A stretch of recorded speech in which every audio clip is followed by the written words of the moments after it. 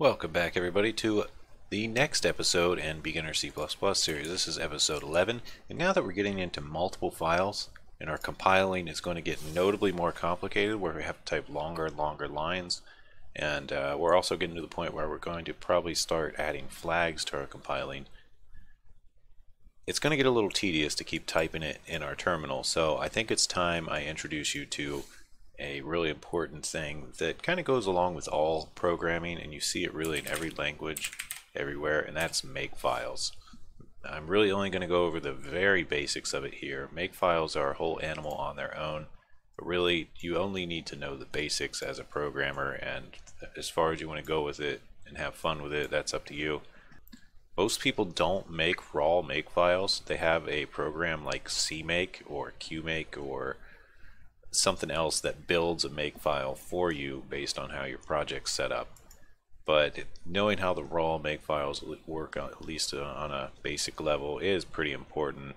They're really critical for any field of science, really, because when you're crunching big numbers and running big projects, you often want to do a lot of different things and in specific orders and repeat it and stuff like that. So makefiles allow you to do that. It's just a little file called a makefile. I'll go ahead and make one. Okay, so here's our file browser there, and I'm going to just do the touch command and do makefile. And makefiles are named just plain old makefile, all lowercase. You can capitalize the first M, and it is the same. So I think the standard is to capitalize it, but lowercase is just as well. And there we go. It's just a plain old file called makefile. And as its name sort of suggests, it is for making your program usually. But really, you can use this to run anything in your command line or in your terminal. Because really all it does is it pushes commands into your terminal, and it allows some logic for doing different things based on either what you type or on some conditional stuff. So real quick, I just want to let you know that there is lots of references out there for it. There are lots of little tutorials on their own, and they're huge, and I'm really not going to go any further than the very basics. So just FYI. Let's open up our makefile. And let's say we just want to get our program compiling with makefile. And how you call a makefile is you just go to the directory and you type make. And it's probably gonna, it does absolutely nothing. It says make, no target, stop. And make is it's something you do have to install for your terminal. So if you're on like Linux or something, you'll have to do sudo apt-get install make, or I'm typing it all wrong, but you get the point. So you do need to install it, and for Cygwin, the way you do that is you run the Cygwin installer executable, and when you get to the point where you're installing parts of Cygwin, and you'll be able to install it there. Alright, well let's do our thing. So you can define macros. We're not going to talk about macros. Macros are basically variables you can define up at the top, but really what you want to do is you want to give a name of something, like default or all or something like that, and this is what will, the very top one is what will run if you just type plain old make, and it'll probably do nothing. Well, I need to save it. So this is the name of it, so you can do make, and it says nothing to be done for default because I haven't done anything here. But you can have other ones, like you can name them whatever, different things you can target. So you can push different commands, you can save different commands. So by default, just to the right of this colon here is the thing it depends on. So it's going to check for these files being built, and usually you want some sort of, well, we'll not get into that too much, but often you want to check if something exists, and if it exists, then you do a certain thing. So that's what this is for.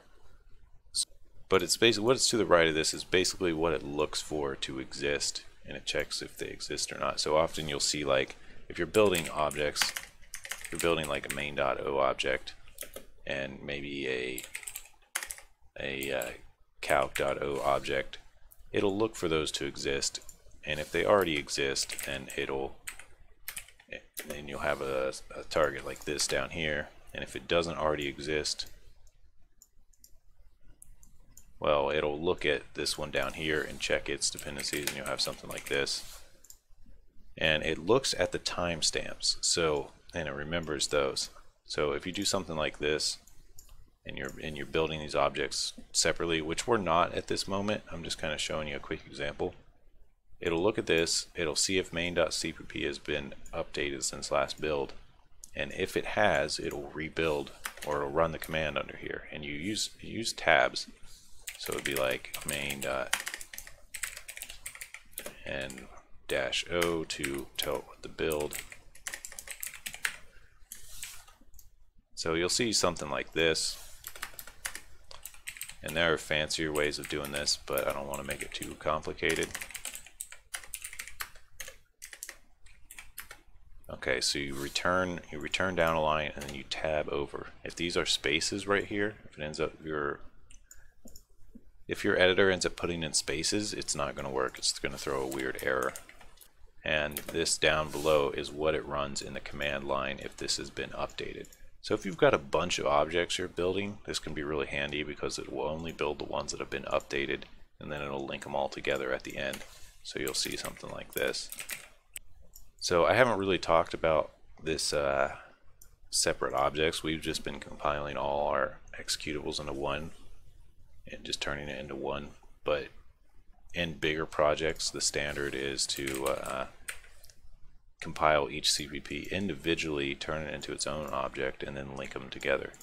So what this would do, if you just type plain old make, is it would look for main.o. If main.o doesn't exist, it'll go down here.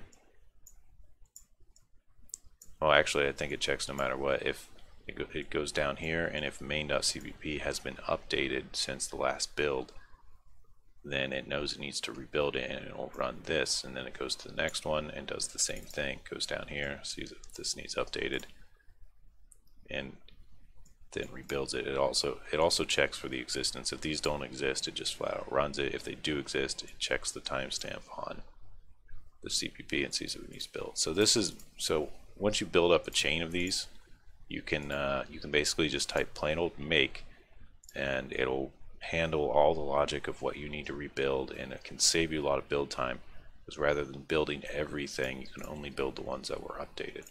Hope that makes sense. Clean is a pretty typical thing to have too. Don't really need that one, don't really need that one. And usually what clean is just a remove of all your previous objects. So it just resets your project. So you'll set a little Linux command there to delete your objects and delete your executable.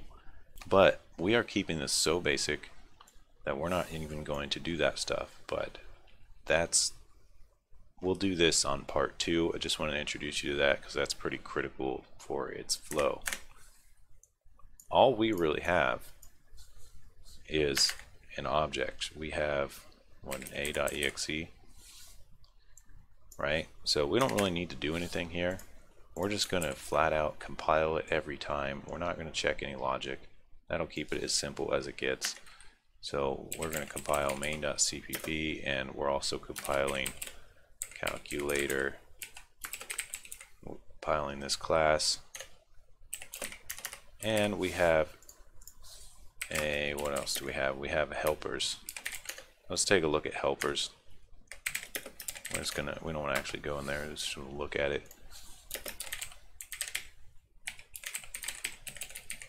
And that's just the most basic command, the one we were running last time. So when we type plain old make, it'll run this, and as you see, it'll just build our program. And there we go. Let me know if you have any questions, and I will see you in the next video. Thank you for watching. Keep on coding, guys. Remember, believe in yourselves. Don't get too involved in the crazy world. Just, stick to your craft, be happy, and support the people around you. Take it easy.